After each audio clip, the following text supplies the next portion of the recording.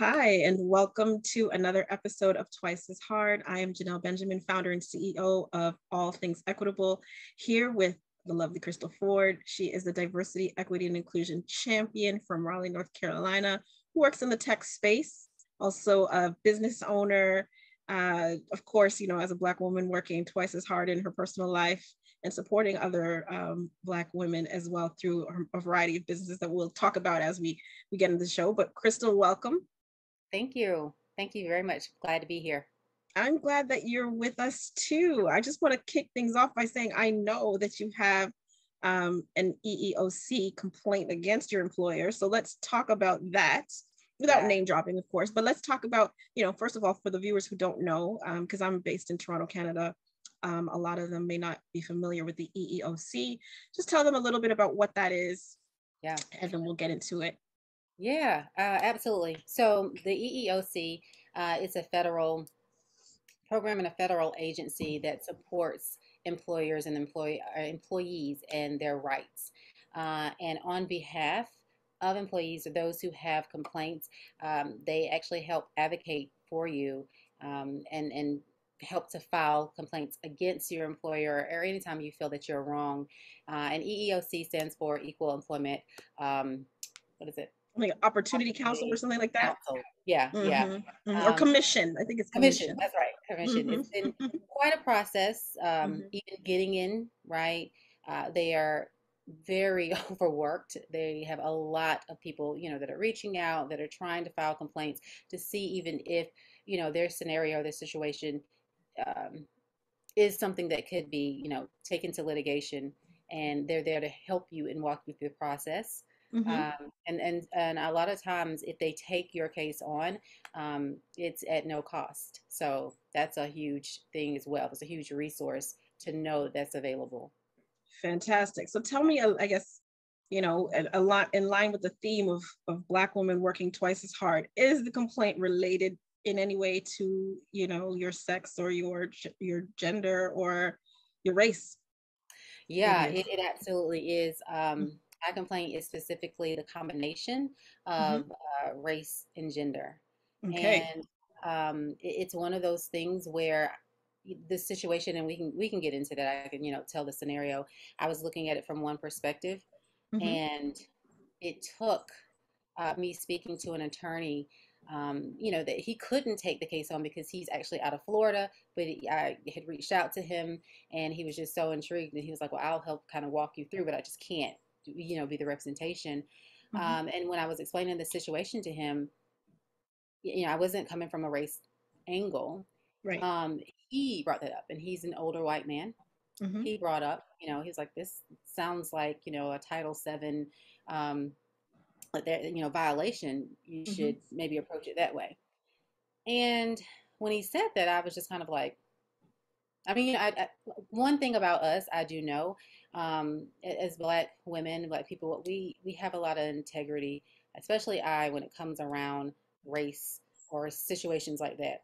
And it's Mm-hmm. not one card I want to throw out there unless I am absolutely 100% sure. The That's other right. side of that is that we are often in situations where we have just been conditioned to ignore certain things or Mm-hmm. accept things as just, oh, that's just how it is, and we don't even realize the violations. That's So so true. it took an older white man to say, hey, that's what it is. And even when he said that, I wasn't comfortable with Mm-hmm. it because I never had looked at it from that perspective. Mm-hmm. Um, and, I talked to a couple other people, a white female. I'd been telling her about my experience there when I first got Right. to the organization.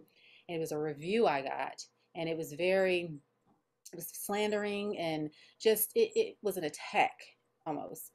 And I expressed that to her over a year ago. And then I Mm-hmm. was telling her about the conversation I'd had with the attorney and about being race. And she was like, yeah, I, I thought that's what you were saying a year ago. She was like, that I'm a white female. And when you showed me those reviews, I absolutely thought it was race.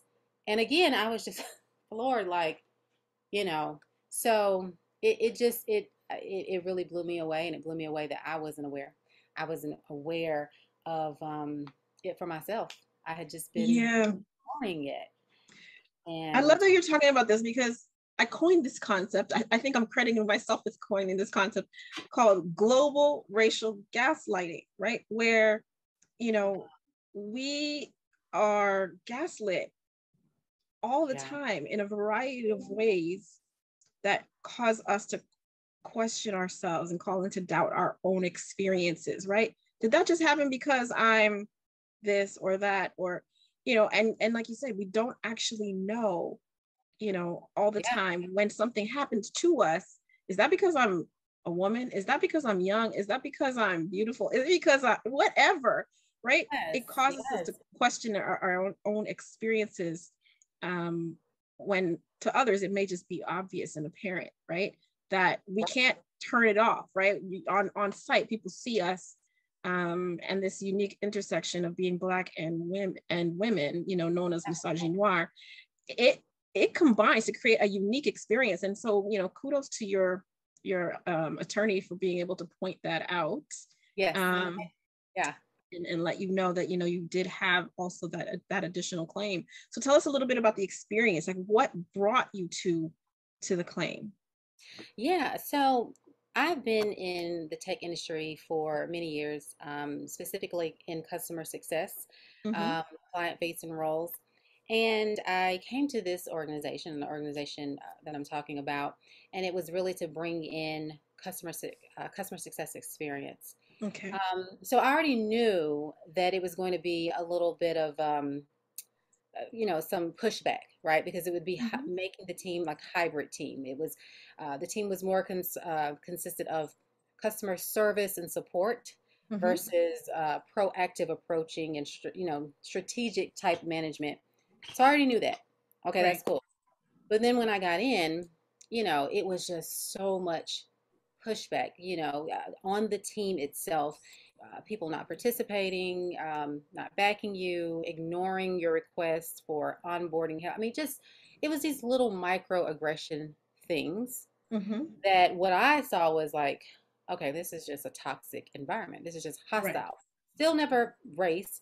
I never really faced that at work. I've never seen it as far as, blatantly. Okay. Mine is not there. And I would go to my manager, supervisor, and I'd talk to him about it in our one-on-ones, and he was still very backing of me, and I like everything that you're doing. Don't worry about this feedback. Yeah, it's attacking. He acknowledged that the team was like this. It was a group of friends that had been together.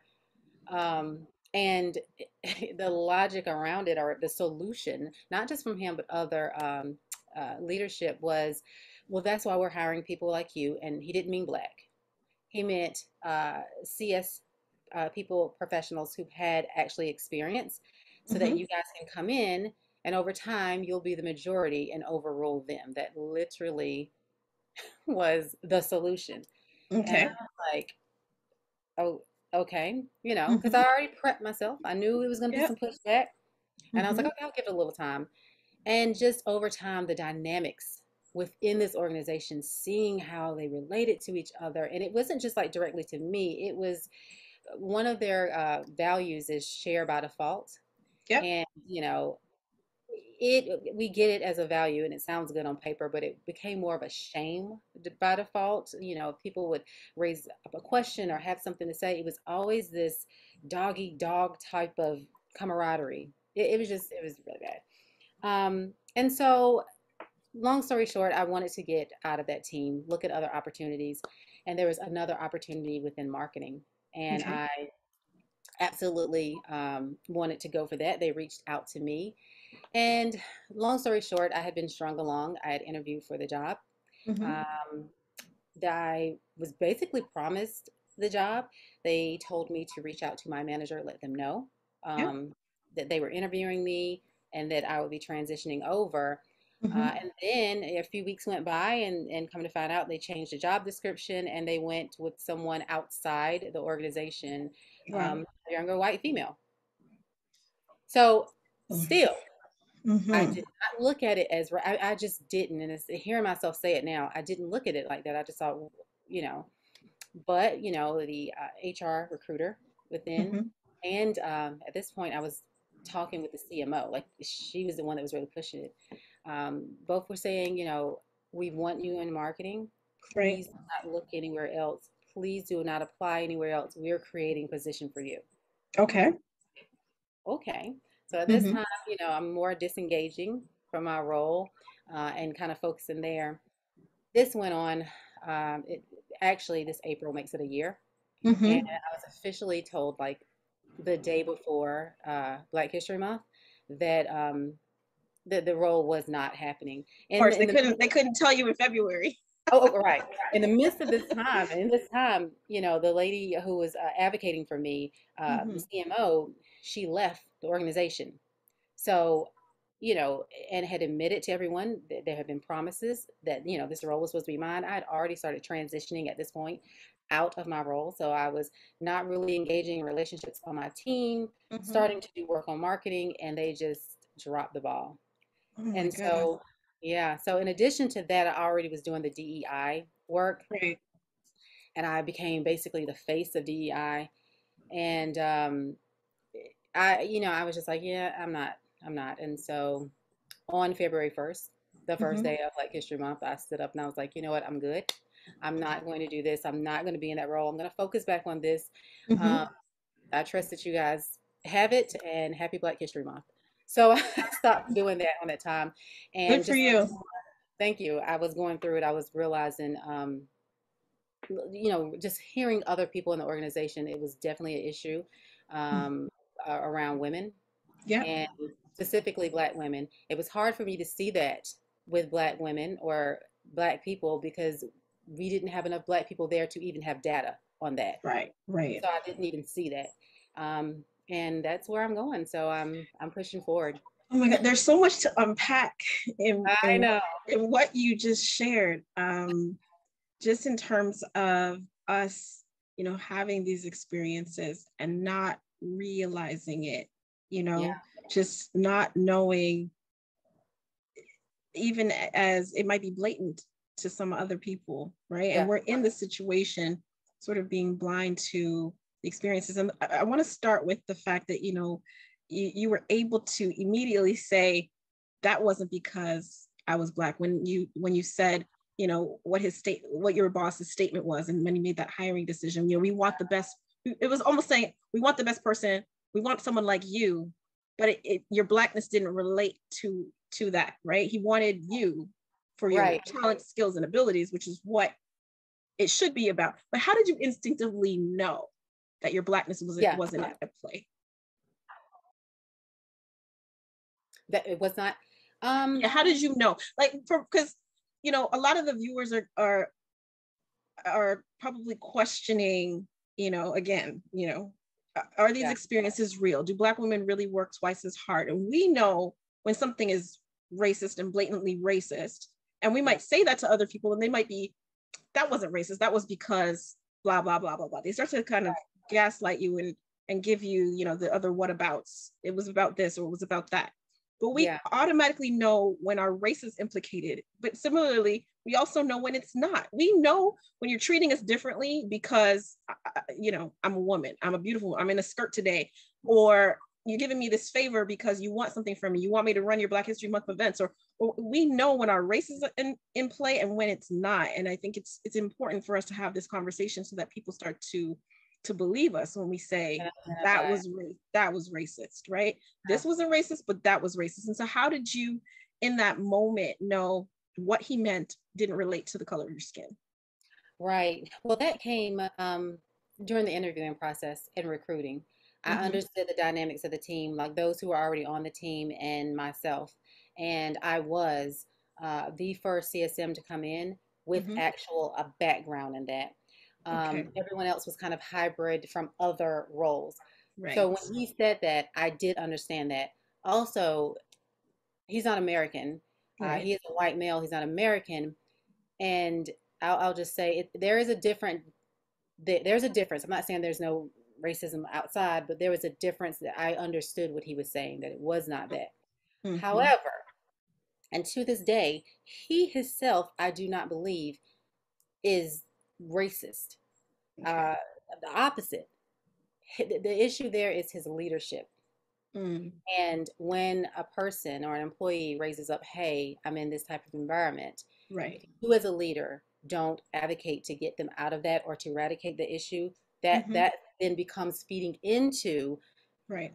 the organization as a whole that has racist practices, This right? is such an important conversation. Hard. This is so important because a lot of people will say, oh, yeah, they're always crying racism, right? Yeah, But we can tell the difference, right? You're we can saying tell that the this difference. wasn't racist, this was just his leadership.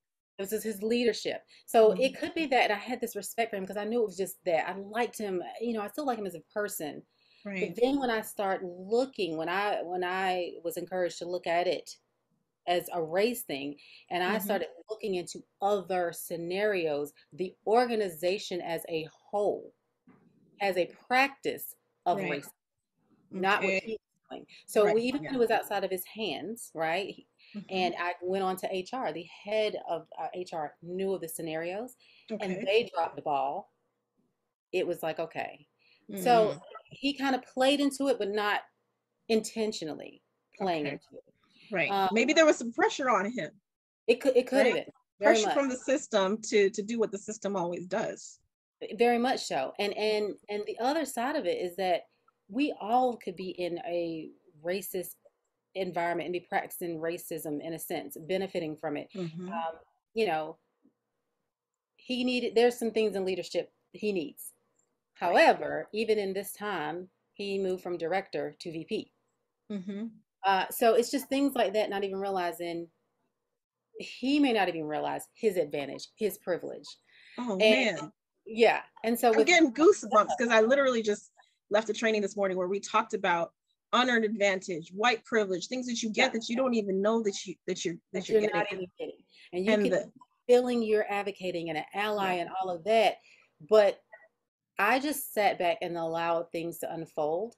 Mm-hmm. And I was just like, wow, all of these things are examples of what it is. And that's the thing about racism and being racist and all that. It is so sly. It's not, it's like air, right? It It's just really something is. you feel, you Mm-hmm. breathe it, but you can't Mm-hmm. really articulate it. Like, hey, look at the air. You can't say that Yeah. unless you see It's wind, dirt. it's in the system. It's in It's in everything there. all around us all the time. So it's interesting that you say that, it's in the air, but yet here comes a younger white woman into the role and Yep. you don't feel that that's racist. Didn't. Why did you miss that?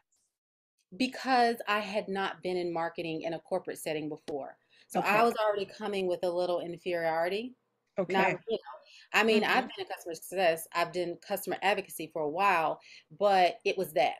Okay. And um, I was introduced to the role. It was by another employee, a Black employee. He was moving from that role to another role within marketing. Mm-hmm. And when they changed the job description, it made it a more senior role. So then I'm like, okay, well, yeah, I'm not seeing, just still not. And then let me tell you another reason why I didn't see it. And hopefully this someone can understand. I have not experienced racism, I don't think, in my career. I've Mm-hmm. been more of the exception. I've been the Black person that made it.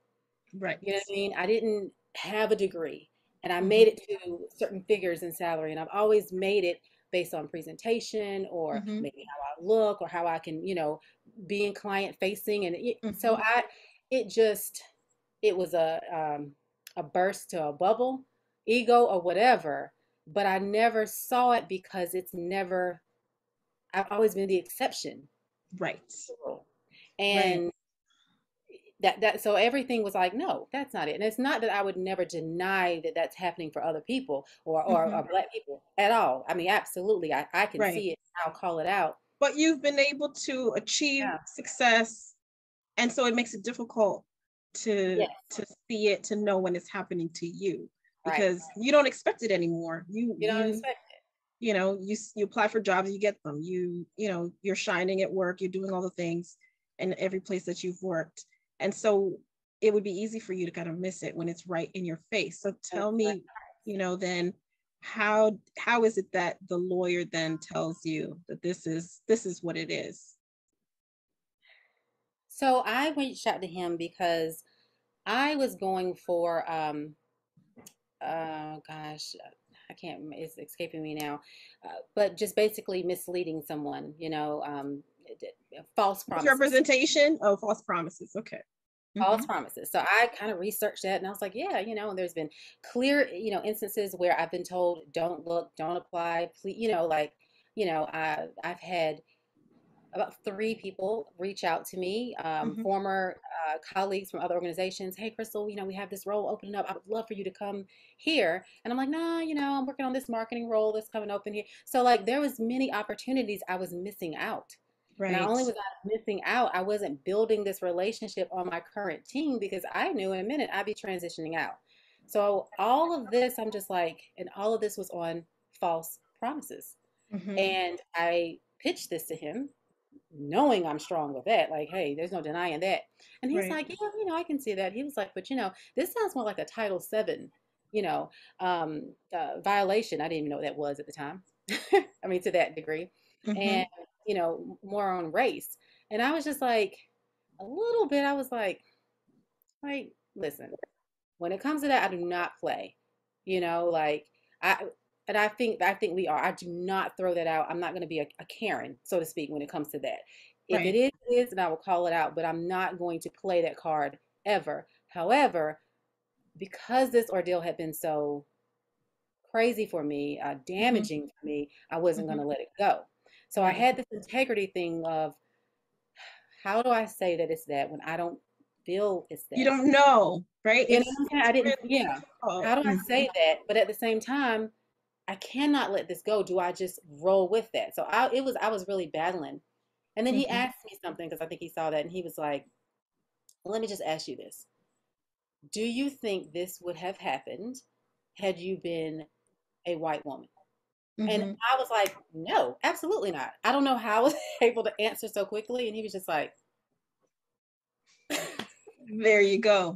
just took it like, oh, snap. I mean, you know what I mean? So I Yeah. think it's just one of those things where and it's not that I was above that. It wasn't. It's just I realized we accept so much and it takes so much for it to be blatantly in our face. And we expect people to treat us similarly, Yeah. right? We expect the best out of humanity. And then when they don't give that to us, Yes. that's when the surprise hits. And we don't see representation of it like this, the microaggression. We don't see it. Well, because by the time it comes to the news and social media, Mm-hmm. it's so apparent, right? Right. And like my mom, my mother is 73. So she never went to school with white people. So I'm hearing Mm-hmm. her stories and it's like Right. segregation, da da da da. And I know we're advanced, but somewhere inside, I think that's our measurement. And it Mm-hmm. has to be they're straight calling you the N word for you It to, needs to be that overt, or it's not happening. or it's It's not. It's like, really interesting. yeah, Yeah. yeah. Yeah.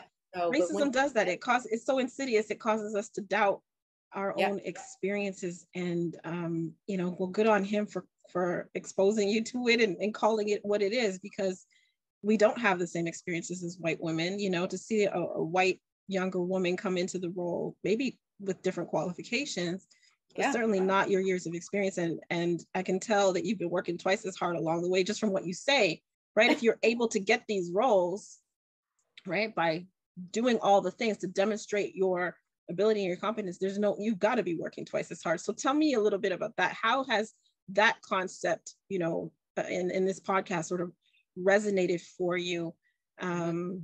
in your life? Can you recall, just being told from anyone that you need to work twice as hard? Where did that come from for you? Yeah, absolutely. I would say, of course, my mom, and it wasn't necessarily work twice as hard. It was more of giving me the confidence of, she used to always say, there's no big I's or little U's. We are all the same. You put Mm-hmm. everybody puts their pants on one leg at a time. And it was a confidence in that. But it was also a knowing that, hey, when you walk in the room, this may be an expectation. So just Right. know to have your best foot forward. To be That was, excellent. yeah, Mm-hmm. that was hers was best foot forward. And it wasn't necessarily tied to race, but I understood it because it's just an unspoken thing. And Right. you know what I mean? Now my father, on the other hand, he was absolutely tied in race and how he saw things. Mm-hmm. And yeah, it was definitely, and I don't know how candid I can be, but I'll Yeah, tell go you for what it. he told me. Yeah.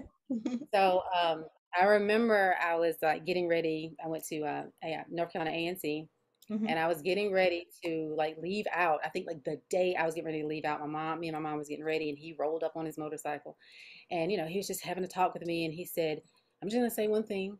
He was like, "You go there, you get your education, you be the best that you can be, so that when you get out, you don't have to work for the white man."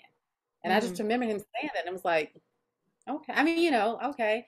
And it was like 1997, so it wasn't really a thing of like entrepreneurship and having your own, but it just stuck with me, and I knew how he carried himself. Right. And so there was this push of, to me, do your best, right? So that you have options. That's how Was he working for the white man when he said that? Or had I'm he, sorry, say that. was he working for white people when he said that? Yeah, He yeah, was. very, very much so. Yeah. So it was Um, probably his own experience, his own oppression that he was passing over to you. Like, yeah, don't be like me, have a different experience. yes, yes. Mhm. Um, and just I think like how they were raised, like we are in the South. Yeah. Um, I think Black people in the South have taken a lot and still do, and don't realize how resilient we've had to be and are. Hmm. And so it was a lot of that too, you know. Right. Um, and there's a couple of examples of just that, and I can't push that enough, is not that we need to always look at it from a negative perspective of everything is racism and this is that, but we do need to be aware that we are letting a lot of things go, and Hmm. we have to start recognizing that. Um, the company I was with, again, being in tech, you don't see many of Black people in tech. You are now. Right. You're starting to see Right. more. There's this push, but you don't see it. Another Hmm. thing that you do not see is you don't see a lot of Black people in customer facing roles. You don't Right. see it. You don't see a lot of Black people in marketing. You just don't. Um, so I was in this role, still in customer success, and the company itself was headquartered in San Francisco. So we Okay. had some team members come over, and we were walking downtown Raleigh. Hmm. Um, didn't think anything of it. We were walking to where we were going to eat, and I remember one of my colleagues, and he was a Black male from like the Bay Area, San Francisco, Okay. and he was just like, "There's no way I could live here." And I mean, I know how it is from there. He was like, we were in downtown. He's like, those are Confederate statues. And I had passed by it my whole life. I knew, but you just don't even see it anymore. And he was like, how do Right. you, this is right outside your window. How do you not see that? And I'm like, Right. and you just feel so, it's just an awakening. So Yes. it's just stuff like that we need to start trying to pay attention to. Do you know? Hmm. Hmm. Imagine being in your whole life. I'm like 42, been here 42 years, and I've never seen it, but I've Right. seen Yeah. Yeah. it. You pass by it, there's a big white man on some horse mounted in the air like this, and yeah, we pass by it all the time, and we All don't. the time. It doesn't All, strike us that this is what it is.